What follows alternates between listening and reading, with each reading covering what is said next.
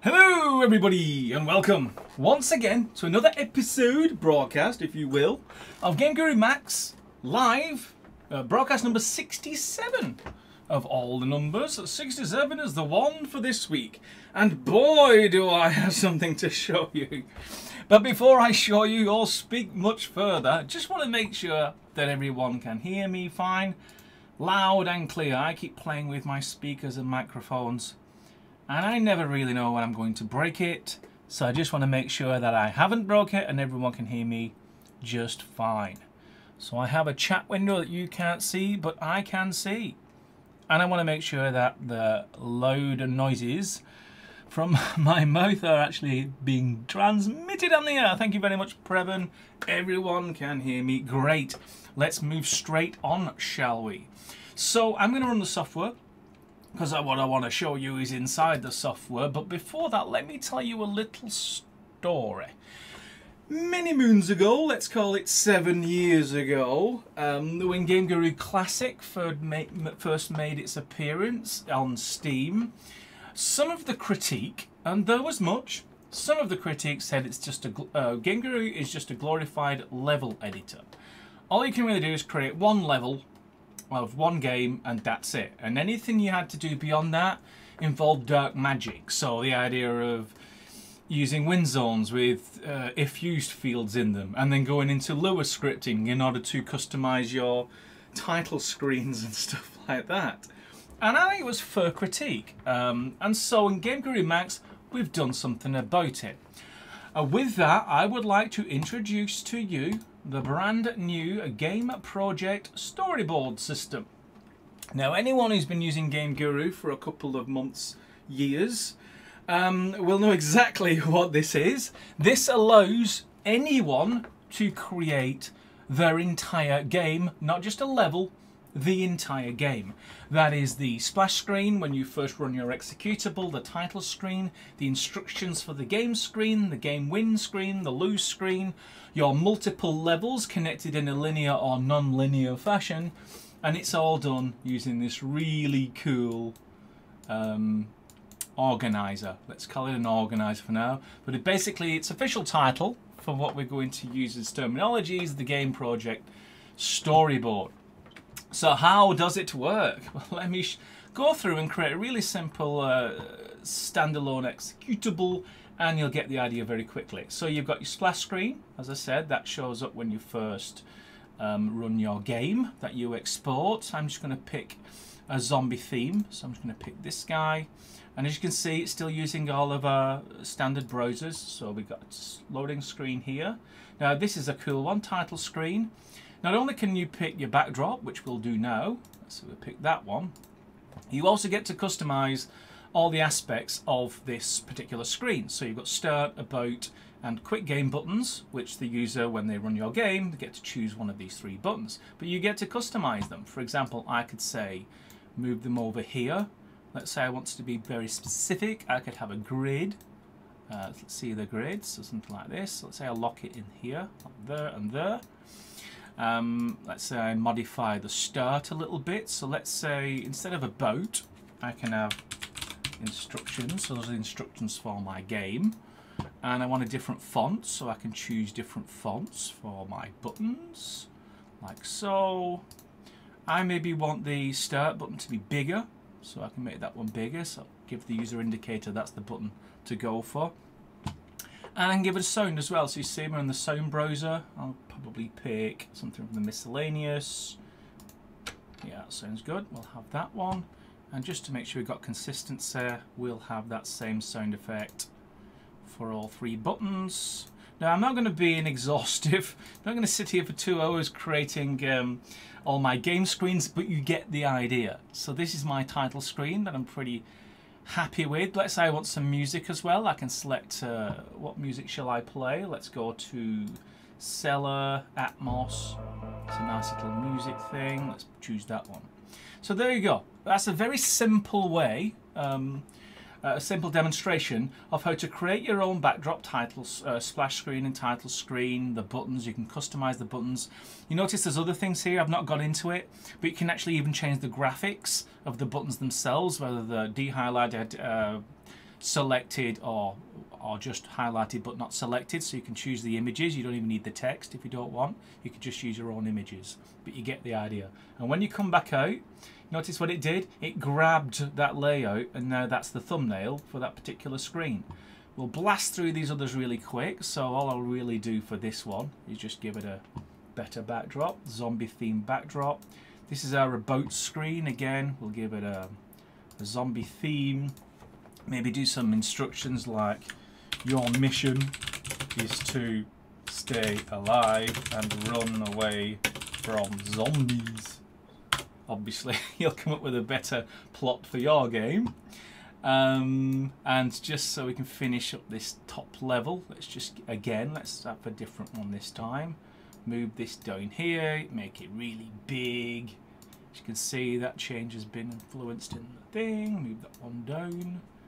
So you can have a lot of fun just creating your screens. Now we've done that, I am going to create a level. Now, all these were screens. These are screens with buttons and mouse pointers and stuff like that.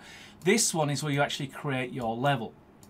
Now, you've probably already guessed that you can actually have more than one level, but for now, if I edit the level, see what the logic is now. It's going into the terrain generator. Now you get to select what kind of level you want to start with. So I'm going to go for the rocky theme. I'm not going to dwell on this. We demonstrated this in a previous broadcast.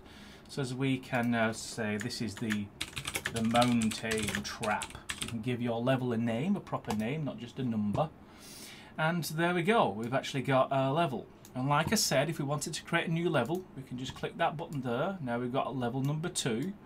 And what are these arrows I hear you say? Well, if you win the game, you go to this one. And if you lose the game, you go to this one. But what you could actually do is connect that to that and connect that to that. So that's the end of level 2. And this third one is when you complete level 1, it will go to level 2. You see? So you complete level 1 and you go to level 2 and then you go to your end screens. So you could probably quickly imagine what can happen now. You can chain together quite a lot of levels. And that's why we call it the game storyboard effectively, because it is a sequence of what you can do throughout your whole game, not just a level, your whole game, and so you can see it in one quick go. Just a couple of other things I'd like to show you. You notice the little mini-map that lets you just move around. You can also move around with the mouse. You've got highlighters, so you can organize chunks of screens very quickly, and it's entirely up to you how you organize all this. So I'm sure you're going to have a lot of fun figuring out the nice, cleanest ways to lay out your game. And of course, not forgetting we need to give it a name, so I'm going to call it, let's call it Zombie Adventure. There you go. So save. And Zombie Adventure. I'm going to have a few improvements to the UI. Don't worry about this. This is not finalized, but the functionality is there in the background. And the whole culmination of everything that you do in GameGuru MAX is for this button here, Save Standalone Game. So yes, we'll save our project. And now we can do Save Standalone. Remember, it's called Zombie Adventure. So we save this out, like so. Now we're done. We can close down GameGuru MAX.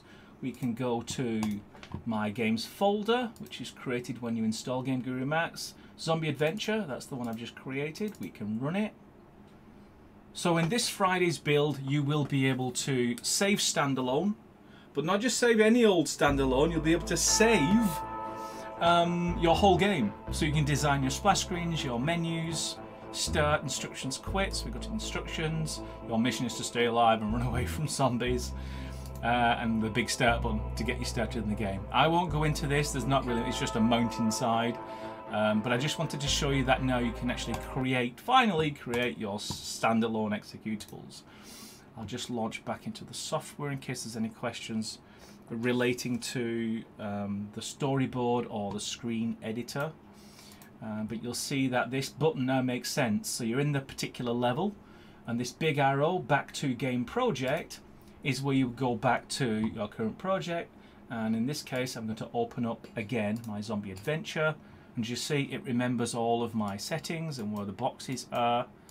And of course, as you build your game, this will grow, and you can move around this virtual sort of grid paper and make it as big as you want. And you can see the potential for the future as well, as we have more different kinds of screens that you can intersect, perhaps even videos you can play back. Lots of cool potential things in the future. But for the early access, it will be pretty much this. We've already set up these screens for you.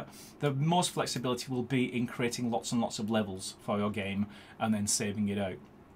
So I'm just checking the clock.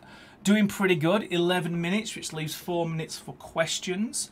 I'm now going to switch over to the chat, see if there's anything related to what I've demonstrated today, but absolutely happy to answer any questions that you have about GameGuru MAX, life, the universe, or everything. And everything. Looking for question marks though, because that makes it much easier for me to find your question. Okay, did I miss one? No, here we go. Ready for the big reveal! Exclamation mark. This is the great reveal, and there's going to be a few more great reveals before this month is out. Okay, yeah, found the first question. This is from Nomad Soul. How long until Max can be considered a AAA game engine? That's subjective, isn't it? Who's to decide what AAA actually means? But if you mean, when is it going to get to the point where 150 programmers are working on it, 75 artists costing $115 million and taking 3 years to make a game? Probably never. If you want to create AAA games, I would still recommend the top-end prosumer tools that the professionals use, and get yourself 50 or 100 friends to help you make your AAA game. It is a serious business creating big AAA modern games. It isn't the 8-bit days where one person can knock out an entire game, put it on a cassette tape and sell it at WH Smith's. Those days are gone. So yeah, I am absolutely evading that question because I don't really know what AAA means these days. It's certainly gone onto the stratosphere as far as what I personally consider AAA, but maybe different people have different ideas for that one. Next question, what? The whole of Texas? I can't really answer that. Maybe it needs more context. Here's a question from Zorgo33. Will there be a feature to export created characters in FBX OBJ format, for example, to create animations outside the software? Great question. There will not be an option to export character creators in anything other than the GameGuru MAX format, so you can use them in GameGuru MAX. However, we are going to provide you templates, file templates, in a format that you can load into your favorite animation/3D modeling tool, so you can create your own animation. So don't worry about that. The reason we've not already released them is we want to finalize them and get them good for our engine first. And once we know that they do everything they need to do, then we can give you those final files, and we're not going to mess you about by changing them halfway through. So bear with us until we're happy with, say, specifically our AI system, and then we will have the template files that we can give to you, and then of course you can take the rig that we're then happy with and animate it any way you see fit. And as you've seen in, say, the model importer, you can actually do append animation. So you can then take that animation and append it onto a character, create a character or your own character, and of course add your animations very easily. Questions. Who's got the questions? Oh, we have to go down a little bit, but here is from Painter179. Will there be a system of translation between levels with the preservation of inventory? In translation, if I collect some things in level 1, will I still have them in level 2? Well, the quick answer is yes. Thing is, though, there isn't really a system for you to pick anything up. What we're starting with the early access is a shooter genre. So predominantly the only things that will be preserved are the ones that you would associate with shooter games. Health, any special protections you might have, weapons, ammo, stuff like that. You know, when we come to do, say, the RPG genre, then you will have an inventory and collect lots of things and carry them around with you. But for shooter, it's much simpler to preserve a smaller subset of data as you move from level to level, Not necessarily level 1 to 2 to 3. You can change that around and move from any level to any other level. That's the beauty of the storyboard system. So, who's got another question for little old Lee? That's another question, that's another question. La la la la la. Here's one from Matthew Clark. Hello, hello. Can we have third lesson camera options or any camera adjustment options like Fox? External camera or internal? Can't really translate that.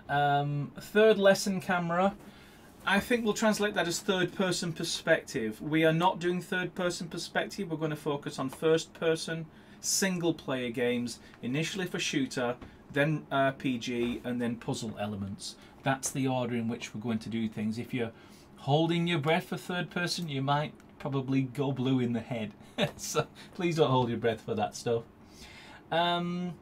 Okay, another question from Zorgo33. Will it be possible to have code panels where you need to put code to open something in the same category of switch and buttons but with logic for a code panel? Yeah, that's a nice little gadget. Some sort of pad with numbers 1 through 0, and then you can go ding, ding, ding, ding, like 1, 2, 3, 4, and then that switch activates the door that then opens.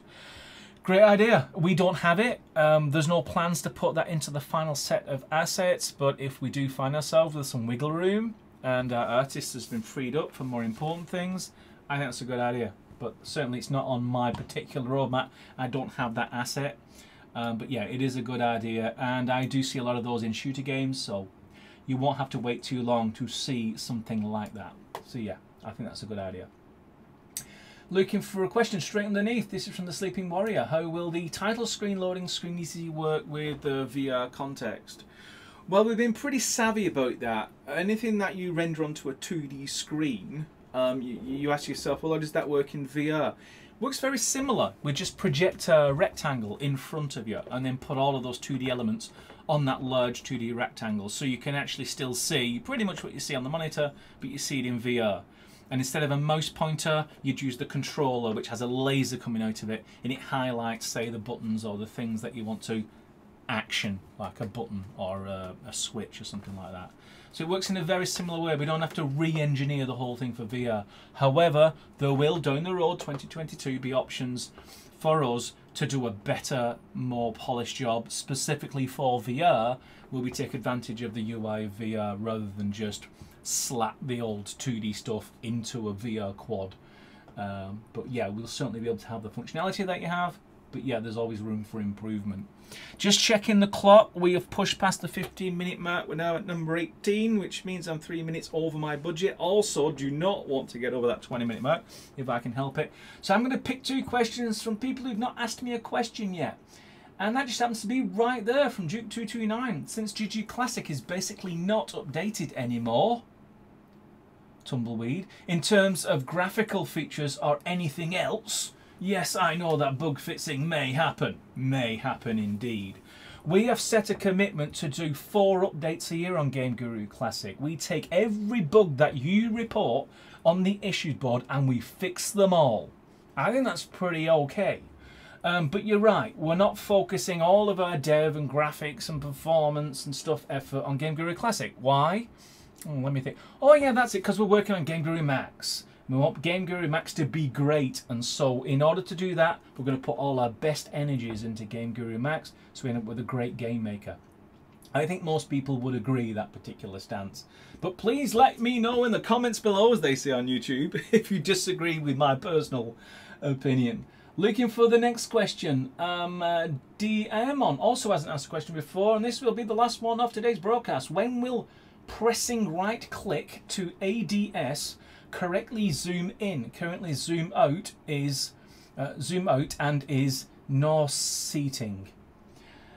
Can I read that question again with a different brain? When will pressing right click to ADS correctly zoom in? I presume we're talking about, say, a weapon. So when you right click, it sort of zooms in. Yeah, that's really dependent on the weapon that you select. Currently the weapons that come out of the box, the pistol and the rifle and the fists and the grenade, none of those actually require extreme zooming in. The rifle, if you actually press the right mouse button on the rifle, it will zoom in a little bit. Just if you notice that, it will actually zoom in. And so we do have control of that. but it really depends on the weapon you choose. For example, in the future, we'll do, say, a sniper rifle, which will zoom in quite a lot. But that's really down to the weapons and how they're designed. It's not a limitation of the engine. So yeah, keep an eye out for new weapons with new extreme levels of zoom. Hopefully that was the correct answer to the translated question. The rest of your questions, I'm not going to ignore them. I am, however, going to answer them in the Game Guru forums along with a recording of this broadcast. So I've just gone over the 20-minute mark. Again, I apologise. For anyone who's lucky enough to be a pre-order user, you get to play with everything I've been demonstrating today on Friday, along with some other lovely little toys. I won't tell you what those are today. I'm going to leave that as a nice little surprise for you on Friday. So I'll leave that one up in the air, but I will certainly make a mention of them in the changelog.